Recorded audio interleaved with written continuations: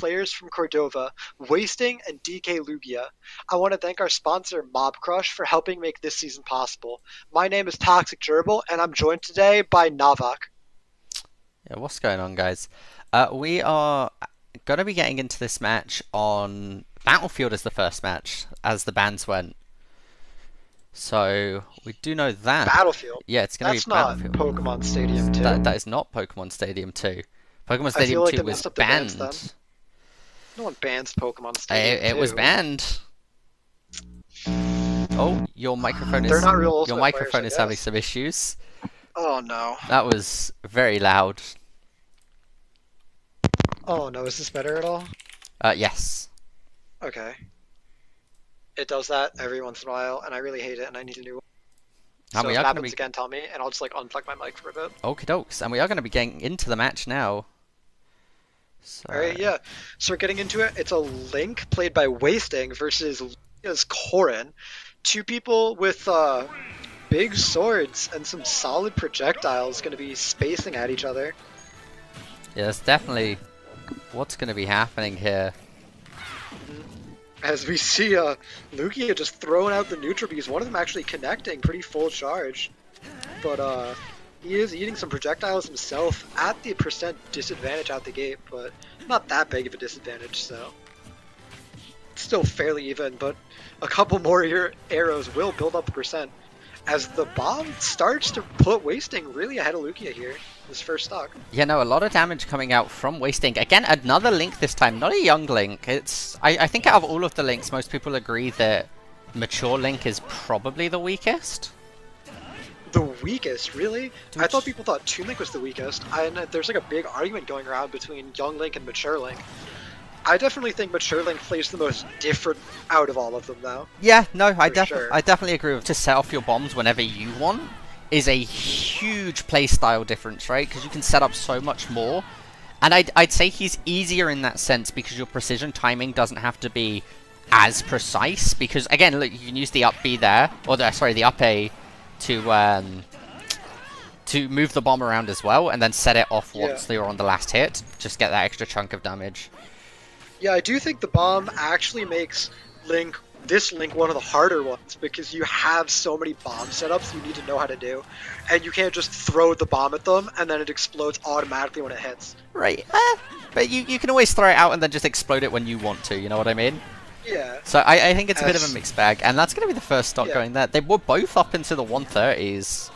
Yeah, Lugia definitely still like kill percent, Wasting can and does. Oh wow, never mind. Lugia barely Surviving surviving there. the very corner Not last being zone. looking for, Bomb I will believe that take- was looking to counter it with the down B, and then just completely mistimed it and hit neutral. Yeah. But anyway, the stocks are pretty tied up again. The percents are fairly even. The insta-pin dealing around 20%. Yeah, and like With you the were saying, forward smash from Wasting, bringing it pretty back to close. again, the counters coming out from Lugia, they're looking to try and just carry the bomb out, but then putting yourself in a lot of recovery rate frames for Link to follow up on. Yeah, a lot of counters coming out from Lugia, but a lot of random smashes coming out from Wasting, but Lugia just drifts straight into it and gets punished. So maybe Lugia thought Wasting would time it to beat a counter. So there are some really deep mind games going on when Lugia has been using so many counters, but Wasting getting the better of him in that scenario gives him a lead, but not a huge one, as Wasting is definitely solidly in kill percent, and Lugia is still low percent, only one stock down. Yeah, and again, managing just to keep pretty much everything going on here. Managing to keep the ability of just, again, Wasting just not being able to find kill. Just as I was going to say that, sorry, I was mildly distracted there with some production things, but Wasting not being able to find the, or Lugia not being able to find the kill on Wasting here. Oh, there it is. Okay. But that will be it. Yeah, that will be it. Cast is Lugia not cursed. taking percent on this third stock, actually. Despite how long Wasting had that stock advantage, he wasn't able to find like any hits onto Lugia. And Lugia was able to bring it back to a basically even game here, only down, what, 23% now? Yeah, no, Very 23%, pretty much exactly here. Again, the projectile spam that Link has the access to zone out a character is so strong, even with Corrin's, like, couple of projectiles and the gap closers that she has with that pin. it's still hard to get in on it. Although the percent lead is building now. Lugia all the way up to 81. Wasting getting a nice block there, not setting off the bomb Yeah. immediately. Not setting it off there either. Maybe just not confident in his bomb setups. Yeah, it definitely would have hit. Still in lag from the F tilt or from the F smash, not be able to set up the bomb. I don't know, but Definitely an interesting choice. It would be unfortunate I do like if the the lag bomb on was that someone. platform though. Yeah, no, It seems like a good place to have it, so you can knock them into it very easily. yeah, or on either side. It's just I think bomb is very good on Battlefield or Mature Link's bomb specifically. Yeah, specifically that the C4 bomb. Yeah, if you Not to will. be confused with the C4. So many explosive projectiles in this game. It's Yeah. hard to name all of them. Yeah, especially when you have Snake, and that's going to be round one, going to wasting there with just Yeah. the raw side smash. Yeah, just throwing out neutral. You know what? Sometimes it hits, and most of the time you don't get punished too hard because your opponent's not expecting it. They don't have it in their head to react, and especially in any Wi-Fi lag type scenario, it's surprisingly hard to beat the random smashes coming out. Yeah. So that was game one, going over to wasting on the adult Link. So now we're going to do picks and bans, select a stage 2. Probably not a 3-set series, all on the same stage this time, because we didn't start Pokemon Stadium 2. That Yeah, is something get banned. I'm really glad about. Yeah, I swear, Pokemon Stadium 2 has been played more in competitive play than every other stage combined. Like, it's ridiculous. I mean it's a How good much neutral people stage. go there. It's a good It's neutral not. stage. It's It so is. good for campy characters. Yeah, I mean, It's so so, good. so's any map. So is any map. Camping characters are just OP in this game. Yeah. They That's win that's on what we're every going map, with. right? Take them to WarioWare. That's the counter. There you go. There's the true counter pick map. Yeah. WarioWare and Castle Siege. The stage list. God no. That's what you want to see, to be honest. We need some small stages, but those ain't it, Chief. You don't think so? I don't think it's Castle Siege, and I don't think it's WarioWare. I could see a WarioWare argument, but it's definitely not Castle Siege. Have you ever played against a Pichu on Castle Siege? He just crouches at the bottom of the slope. You can't space aerials against him. You can't hit him. Oh. It's ridiculous.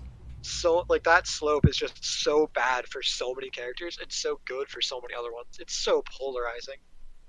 3, 2, 1. As we go to Kalos, a beautiful stage. Beautiful. I love Kalos. Yeah, it is For, definitely one of the prettiest stages in the game, I think.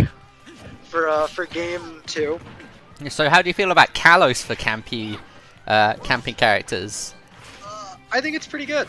Yeah? It's a really big stage, and Link can just shoot arrows all the way across it. Yeah? Lugia rolls 3 times to get in range, and then Wasting just goes back and throws some arrows. Despite that, he is at the percent disadvantage because of the early hits that Lugia got on him, and is continuing to get here, 60% to about 20. And interestingly enough, this would have been Lugia's pick. Wasting's would've won the been. last game, so you'd think he'd go for a shorter map. Yeah, especially if you're like Lugia. Like, I know Link has a sword, but I wouldn't call him like a swordy. You know what I'm No, saying? yeah. He Yeah, is a like, he is a oh, man of that's many smash. tools. Very closely killing Lugia there, but Swordy is really like Yeah, Boomerang's their gonna come back. confined spaces where it's just so hard for the enemy to get in because you can put a sword everywhere. I mean, I It just guess has if you're so much space to thinking, work with now. I guess if you're thinking in terms of the bomb, can't really platform and like cut off a bunch of the map on Yeah. Kalos. But it that's is the only benefit I'm definitely- seeing for picking the map. Yeah. I don't know. I think the Kalos pick, I could see why you might want to pick it, but I don't think it's that correct for Lugia to pick it here. As he is losing, he's at 163%, solidly in kill percent of basically anything Link can do, including that bomb. Just a bomb. Yeah. Lots of knockback multiplier on the bomb. Yeah, I think it it's about definitely 40. will kill. I don't know. You can ask Kuragani Hammer. I have no idea. But wasting at 110, definitely in danger of dying to some of Corrin's better kill moves, but she doesn't have that many just random moves that will straight up kill you. And again, no like aerials that'll just throw away your stuff. Corrin's pin and like dash pick up Mature Link's bomb. So if he just sets it up in the middle of the map and just tries to make a play for it, just set off the bomb. A bomb into a bomb. Are we going to see another bomb? We're not. Oh, there's the pin. The bomb into bomb setup is always impressive. Yeah. While we were talking, Wasting has almost lapped Lugia here. Lugia up to 97. Just like we said, he's getting kind of camped out by these bombs and arrows here. Oh, there we go. The pin killing it. Okay. But yeah, like we were saying, spaced Insta-Pin will take it, but still. Kalos is a absolutely fantastic map for any projectile-based Zona character. Yeah, so, you don't even have platforms to help yourself get around them. No. You can only run and jump. I mean, I guess you could sit on a platform, but stalling is not it's not allowed. Just lose center stage. It's not even that much better. Yeah. Just get poked out from middle. Lugia just having such a hard time getting in on Wasting. Throwing out projectiles, but just not beating Wasting's projectile game. And not really finding the aerial approaches either. Yeah, Lugia does have, of course, that rage activated, so they are doing extra damage in the case. And we do see Wasting... As Wasting just... SD's just not holding into the stage the whole time means he doesn't get enough aerial drift, and he's just too far away. Yeah. Now, Lugia's in the lead. Looking pretty good, getting 50% following the SE, not getting hit himself. It's pretty strongly in Lugia's favor now. Wasting really just throwing away an incredibly healthy stock that he just had such a solid lead on. Yeah, 70% to Lugia's like 140 at the time is still an incredible lead. Yeah, as Wasting just taking more and more percent, not able to finish off the stock from Lugia up to 70, as the forward smash will take it. But now the lead is completely switched, like we were saying, right? Now Wasting is down or up almost 70%. Exactly the reverse. Not to say that a 70% comeback is not possible. If we look at the first stock, I don't know, 111 is a lot harder. 111's looking a lot harder. Wasting got a lot of success from throwing bombs, and I don't know if he thinks Lugia's adapted, or if he's just really thinking, like, I have to end this nap, but he's definitely approaching a lot more than when he was finding success and getting that percent on Lugia. Yeah, all Lugia has to do now is hit a pin. Yep. Yeah. As that insta-pin will take it. And that's going to take Lugia, us to game 3. It will indeed. Lugia ties up the set, taking us into game 3. Again, that was so unfortunate for Wasting. Yeah, incredibly unfortunate. Just not holding into the stage the whole time. I don't know what happened there. Maybe he was trying to space it so he could sweet spot the up B to the ledge. But he just did not have the height to make it back on his recovery. And he ended up losing the game for that. He got Lugia to the last stock, and you have to think, if Wasting had been able to close out that stock normally, I don't think he would have lost that one. No. Again, that was just so unfortunate.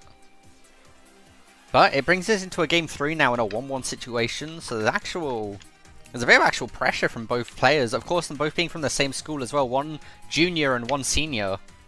Yeah, someone's gonna walk into school tomorrow and the other guy's gonna be rubbing it in. Especially if the junior wins.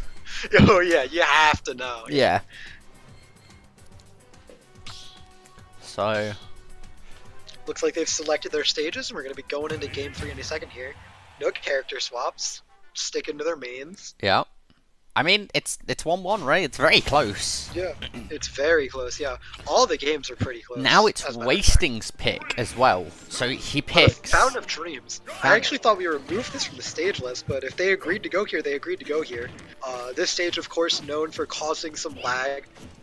It's not always very noticeable, but when it is, it really feels bad. So we'll have to see if that... At the moment, it's not looking like it's causing too much lag from a visual, because sometimes it causes micro stutter on spectator clients. Yeah. So I'm not seeing any of that, at least. No, I don't think so. And when it's not lagging, it really is a beautiful stage. Yes. So. Yeah, we were talking about Kalos being pretty, but there is so much going on in the terms of particles, and your microphone is doing it once again. Sorry, folk, bit of a technical issue there with Gerbil's microphone. But getting into this game right now, almost immediately, right? They're both in the high percentiles. Lugia at 110, going to be extremely cautious of what he's going to try and run into. The boomerang is going to hit, and if a bomb hits him, Lugia's dead. Is this any better? Hello? Is this any better? Yeah, that's perfect. Alright, good. Okay. Yeah, and I was just... Yeah, both players are pretty high percent. Lugia a little higher, about into kill percent range. Wasting maybe 30-40% in away, but yeah, Wasting just went there for that raw forward smash and a did lot get of punished. Smashes coming out from Wasting. Did get punished for it this time around, and the follow up there with the up air from Lugia, managing to get a lot of damage in. Now they're both completely in kill percentiles. Yeah. Almost dead even, only 10% when both players are already in kill percent separating them means there's virtually no difference. It's really just whoever gets that first solid hit is gonna one smash, one down air from Lugia will kill. Yeah, with Lugia this high into the percents, a lot of almost anything from Link will kill now. Whereas Lugia on the Corrin is gonna need to get one of more solid hits like the pin or the neutral B. Oh, that pin that almost just hit there. The SD does happen, though. Unfortunately, SDing by up being the wrong way. However, when you're already at 162 on your stock, you really can't beat yourself that hard about it, right? I don't know. You still, because you're in rage at 160, right? So you're doing more damage and you have a high... Yes, so you are doing... I guess, but So it does hinder you a little bit, and it's also going to let Wasting get some of that extra credit onto Lugia. So yeah, no, it's definitely a sad SD, as all SDs are. But you're not as sad about the 160% SD as maybe some others. As much as the 0. Yeah. Yeah, but if Lugia has Lugia can Wasting find the kill, off stage, only 37% on it. Yeah, if Lugia can find the kill within like the next couple percentile before he goes up. Lugia is really fishing for it. Charging multiple F smashes, up smashes, random counters. Lugia already at 81%, just not able to find that solid hit, not able to find any confirms, just really fishing and throwing out kill moves, but Wasting not giving it to him and already up 100%. Lugia already just almost into kill percent on his next stock because he cannot find that strong hit onto Wasting.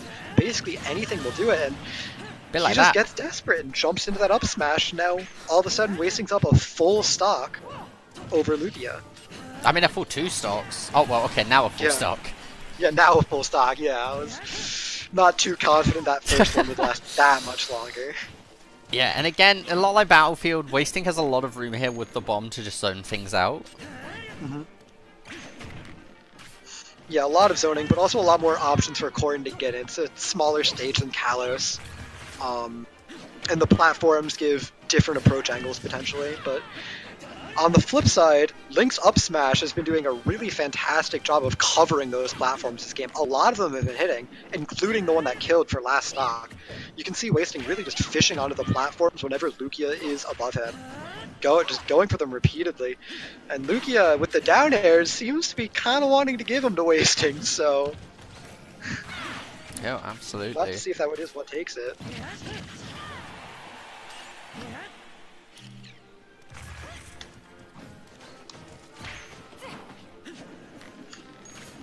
A lot of just projectiles and smashes in neutral. Lugia walking into another one, not able to punish the up B. They're trying to space the F tilt tipper, but just out of range for it. Yeah, 144 here. Lugia has to play so conservatively, right? One hit and Lugia is out of this game. Really needs a solid combo to death. There it is. As the up tilt from Wasting will let him take the set 2-1, closing it out over Lugia. A pretty well played match from both players. Some unfortunate SDs in the second and third game, but when they were playing well, they were definitely getting solid hits on each other, making reads, getting combos, spacing well, just solid gameplay from both sides. But Wasting is able to take it in the end. Yeah, and that is of course going to be game 3. And again, just like a bit earlier today, right? These matches are close, and it always seems to be... I think each week that this goes on, this will be getting closer and closer with players just learning to play against each other more and more. And I look forward to like the playoffs and finals. Yeah, I'm definitely looking forward to the playoffs and finals. not to give too many spoilers, but there's actually 2 players in the bracket that are PR'd power ranked in their local region, meaning that they're going like actual like tournaments in their local region and they're getting wins. So there's definitely potentially some really high level matches coming up later in the season and potentially during playoffs. And for these players to be able to get practice in these serious sets against those players could be really good for their own development, even if they're not at that PR level yet. Yeah, no, 100%. So with game 3 wrapped up here, and Wasting taking the set, I think it's about time to sign off. So thank you for tuning in to the Alaska region match of EGFH Season 3 with Wasting taking it over Lugia. You can follow us at official EGF on Twitter and Twitch for updates and announcements. I'd like to once again thank our sponsor Mob Crush for helping make this season possible. I'm Toxic Gerbil. You can find me on Twitter at toxic_gerbil. And I'm And my partner here is Navitcasts. Yeah, and I'm Navitcasts, and you can find me at Navitcasts on Twitter, as it says on the screen, for myself and Gerbil. And we'll be seeing you next week for the East Coast match that we're going to be streaming coming up. Yeah. Next week, I guess. And of Not course really we have and we have Rocket League tomorrow, and Yeah. on Thursday Overwatch, and on Friday Fortnite. So Yeah, so thanking you all for coming make sure in. to tune back in Yeah. and support high school esports. Yeah, 100%.